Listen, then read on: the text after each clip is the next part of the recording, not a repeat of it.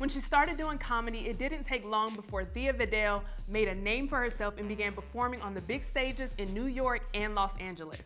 After memorable sets on Rodney Dangerfield's HBO special and Def Comedy Jam, Vidale became the first Black woman to star in her own sitcom named after her. Having their own sitcom is what most comedians strive for, and Thea was one who accomplished that. Today we've got Thea Vidale calling in to clear everything up, discuss her career, her legacy, and so much more. Thea, I can't tell you how much of an honor and a pleasure it is to have you joining us today, so thank you so much for taking the time to sit with us and do this interview. Well, you're so very welcome. Thank you for asking me. So, you were born in Washington and moved around a lot, as some would call a military brat. And I Yes. think you even lived in Japan for like 3.5 years. And Yes. eventually, when your father retired, he retired in Victoria, Texas, right? Yes. Now, That hellhole. I've never been to Victoria, Texas, but I can imagine that. And you don't want to go to Victoria. Right. What was it like growing up there for you? It certainly was culture shock because, we had traveled. When you're a military brat, you travel. So your perspective is broader. Your visions are broader. But when we got to Victoria, it wasn't no broad visions. I'm going to tell you that. I'll tell you. It was, I knew I didn't want to live there the rest of my life. Mm-hmm. Here I was. I kept on saying, I don't want to be here. I don't want to be in Victoria. And because Victoria, you was going to be stagnant. I wanted to be an actress. I've always wanted to be an actress because I was always silly. Right. That's what people don't get about me. I'm very, very silly. And I knew that I wasn't going to be able to keep no day job the way I was then. I knew I was not going to keep a day job. Can you recall the first time it clicked that, where Thea was just like, comedy is for me? Can you recall that night or that time? I was, I guess they got acclimated to me because I just was silly. I actually said shit to white people they probably never heard, because one time goes, when is it going to be ready? I said, it's going to be ready when it's ready. I said, but you know where you can get it just the way you want it? And he said, where? I said, at your house. Why don't you go to your house? You're honest and blunt. With your drunk ass. And they just, you know what? I was myself and I was genuine. Okay? I said, you ain't no needing us fussing. It's just food. One time, one of the regulars said to me, he said, we was thinking. There was 3 of them. One had red hair and blue eyes. The dude was, I can't think, I wish I could remember the name. I should. Anyway, and the other lady, she was older, and she said, we was thinking, Miss Thea? And I said, yes. What was you thinking? And they were saying, we was thinking that you don't belong here. Mm. And I said, are we having this conversation? What do you mean? No, not that. You're funny. You're funny. You shouldn't be here. Right. You should be making people laugh. They eventually took you to a comedy show, right? Club. How was that? I went there and I saw a guy get on stage and he was talking and the lights just came on. And other comics go, you gonna get up on stage? I go, oh, no, not today. No, I'm not today. But I kept on looking at it. And I kept looking at it. And it was an interesting night. I just was looking at it. And then it's funny because the next week, I got up on stage. The light came on real quick. And it's funny because I didn't look at the audience. I looked at my 3 friends. Right. That took me there because I was terrified. And then after that, I couldn't give it up. How do you go from, what did it take for you to go from performing in local comedy clubs to Thea having her being the first, and let me just make sure, the first African American female comedian to have a sitcom named after her? On the national network, Yes. on one of the big three. What did it take to get to that point? Because as mentioned earlier, that's a place that a lot of comedians dream of, and especially during that time, it was almost uncommon. It just, it was rare that it happened. So what did it take to go from, here to Thea having her own sitcom? A lot of work, but a lot of Rodney Dangerfield. Mm-hmm. Rodney Dangerfield hadn't found me, it would have. I had a 10-year plan, but it happened in 8 or 9 years. So Rodney Dangerfield gave me my first break, and then I got to be on his pilot, Where's Rodney? And then I got, it just kind of just kept rolling. It kept rolling. I went to Montreal Comedy Festival, and that's when things really started to get to rolling. And so, I did Club Soda, and then I did the Nasty Show because I'm nasty, obviously. Now, I know once you got to the point, here it is, you've reached where most people dream of, and may not even think that they can reach. You have your own sitcom. I know something that you've talked about. You wish you had a little bit more creative control when it came to Thea, because you wanted to push things that actually happen in our communities, right? I would have liked to have more fun, and I would have liked for everything. I would have liked for things to maybe go a little smoother, and certainly more authentic. Okay, that's one. Two, I knew I was in trouble when I talked to Bill Cosby. I knew. Why is that? Because he told me point blank, they don't know us. They know what they think we are. They don't know what we are, how we are.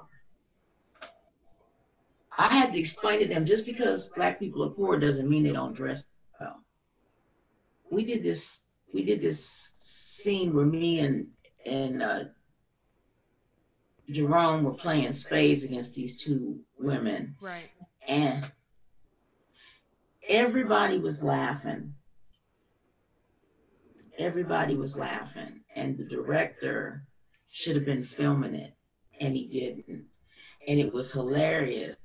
It was hilarious. Me and Jason Weaver, it was so funny.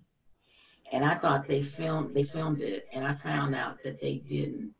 Wow. Now that scene, to me, that spade scene, would have been a big moment. A big moment. And I just said, I can't believe you didn't film it. I was so outdone. Have any say so in the casting call or anything in preparation for Thea? I had a little input, and this is what people don't understand. When you get getting a sitcom, when you first get a sitcom, you don't have control over it. You have to remember one thing. I'm Black 24/7. Absolutely. Okay? I just got this show. I want, what my dream is, and what they want is two different things. So, having said that, I did say, I think this person would be better, when we read, and I did say, who I thought would be good. So one of those recurring cast members is who we know as singer, songwriter, and actress Brandy. What was the initial interaction like with you, Brandy? And I think Brandy mom was her manager at the time. What was that first interaction? We seemed to be we get along, at first, yeah. And then as time progressed, what started to unfold? Because I know you've mentioned that there was some disrespect during that time. So just painting the picture for us. What was that process like that led up to the point where you felt like there was a lot of disrespect? I'm going to say this, and Symphony, I want you to hear me, and I want everybody that's watching to hear me. Let me say this. You know, Brandy is, I know that I knew this was coming, so don't think I didn't know. I knew it was coming, Simpson. Right. You know, because I've been quiet for 20 years. Why is that? Because I don't give a I didn't get on Versus. I didn't get on. Well, I just told you, I have no social media skills. I don't care. You know what? It's so silly because, you know, it's 20 years later, and you know what? There is more pressing things going on in the world than Versus Monica and Brandy singing. That's what sparked it, right? The Versus, and I wanna read a few tweets based on that Versus just to kind of get an understanding from you. From your Twitter account, it says, "I'm tired of people coming at me sideways about Brandy. I never said she wasn't talented. I do and will always fundamentally disagree with her and her mama's disrespect while we work together on my sitcom, and I stand by that shit. Your favorites can be wrong sometimes. Stop being selective about that. Just because you like a celebrity's work, we're all humans who do shit that needs to be checked for sometimes." What was going through your mind, you know, as you were essentially releasing that? That's on the Twitter, right? Yeah. Okay, first of all, I don't have a Twitter account. But since you brought it up, once again, I go back to, I don't do social media like that. But I did say years ago, I said that. You know, and I've heard her retort. And, you know, I'm bitter, and maybe I need love. All God's children need love. I haven't said nothing about her. Times when I could have kicked her, but I didn't. Right. Because that's not who I am. I don't kick people when they're down or when they're having troubles. In the last few years, I've gone through many things. Last year, I lost my son. Okay? Mm-hmm. I lost my youngest child. And I am grieving him because he left children behind. Absolutely. That must be loved and cared for. So when you look at the big picture, I don't have time to be worried about what the f she's doing. I could give two fucks and a damn. My son is not here. I don't have time for foolishness. And may I just say this? She has a broader platform. You know, you could probably be going out there telling young Black people and Latino people, because the young people listen to your music, and tell them to vote. If Brandy was watching right now, what is it that you would want to communicate to her, if anything? You know, you've done well for yourself. You have a child that graduated college. You're a success. Enjoy it. Enjoy it. God has blessed you abundantly. He gave you favor. I'm not your enemy. I am not your enemy. It was such a long time ago. Everybody makes mistakes. You made them. I've made them. Let go. Let it go. Because I have. Because, child, I got 9 grandchildren. I ain't got time for all this bullshit. I ain't got time for it. Are we safe to say that there's no beef between you and Brandy? Are we safe to say that right now on the Comedy Hype News Show, it is squashed, there's no beef between Miss Thea Vidale and Brandy? I didn't think there was. I didn't know we was beefing. I didn't. I really didn't. One thing that I was wondering, and that was kind of on my mind, is when Queens of Comedy came out, I feel like you would be the perfect candidate for Queens of Comedy. Is there a reason or any backstory to why we didn't see you on Queens of Comedy? I think the reason why you didn't see me on the Queens of Comedy is because of politics. What do you mean? I think Stan Latham and them, they didn't, I don't know. I always felt like there was something awry, because I thought I would be an obvious choice too. Right. But not so much. No, it didn't happen. And that was Walter, right? I think it was politics. I think it was some people didn't dig me. I'll be honest with you. And by some people, do you mean like the people behind the scenes that were kind of moving the strings, or the women that were a part of Queens of Comedy? Maybe a little of both. Who knows? Is there anything that gave you that speculation that made you think that one of the women could have, had some say-so or played in the politics? You know what? I can speculate, but I'm not going to go there because they're not touring, and it's okay. It's okay because they're not touring. But you know what? There's so many other tours I could have done and have done. I can't dwell on what I didn't get. I can only dwell on where I'm going. Right. And I have to keep going. I have to keep going. So I can't focus on that foolishness because I don't, it is what it is. Right. As we wrap up, I do want to ask for new comedians that are coming into the game, especially women. We have Tiffany Haddish, and so on. What is something that you would advise them or you would want to tell them, as they're coming into this industry?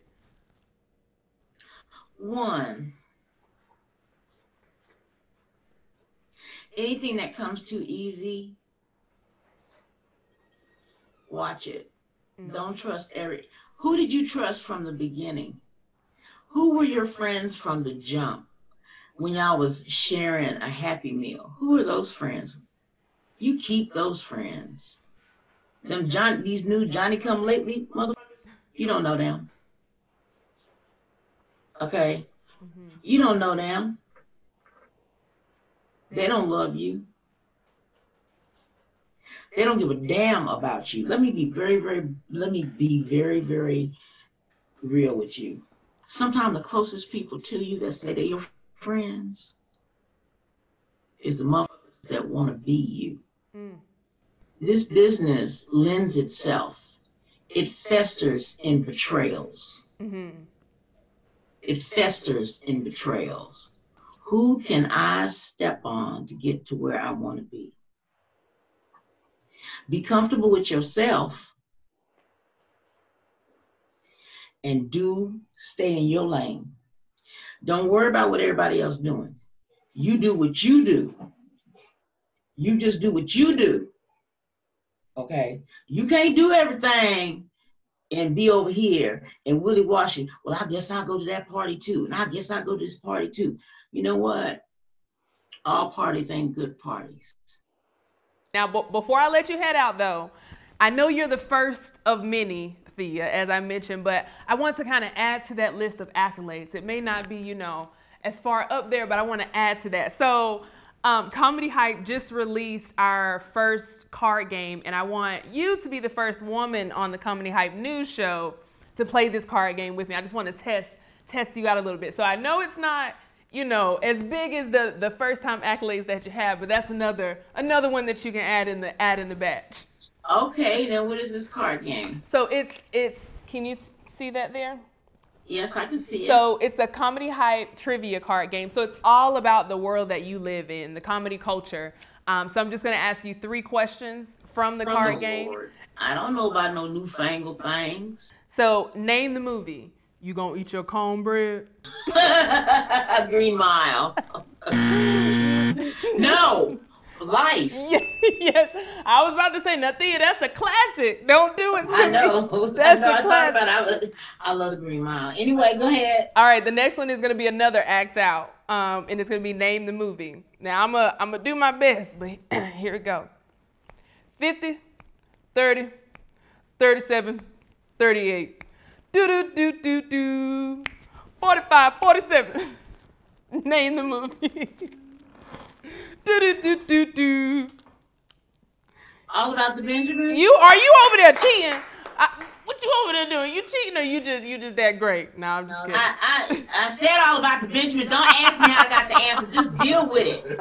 All right, last one. Last one, Thea. Did you like Dr. Pimple Popper? But anyway, go ahead. Last one. What new job, and this is just a question, what new job did Craig's dad, Pops, and Friday want him to apply for after he got fired? Dog catcher. Yes, ma'am. You queen of comedy. I don't know what else the queen of comedy. Well, okay. Well, Even you say so, boss. No, I definitely. I'm teasing. I love it. I told you, I love that you are you no matter what setting you're in. I tell you, be you, please. So I appreciate you taking the time to join me, not only to discuss your career, but to also play our Comedy Hype trivia card game. So thank you, Thea Vidale. It was definitely a pleasure learning more about you. We definitely wish you the best, and thank you so much for joining us. For Comedy Hype News, I'm Symphony Thompson. Do you know the comedy culture? Play Comedy Hype, the game. Out now.